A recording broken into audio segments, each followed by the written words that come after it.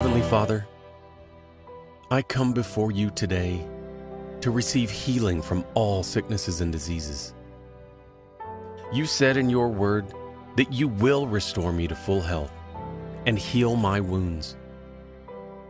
I pray that I will enjoy good health, free of sicknesses and diseases. Bring healing to my flesh. In my pathway are life, healing, and health. Jesus took all my infirmities and bore my sicknesses.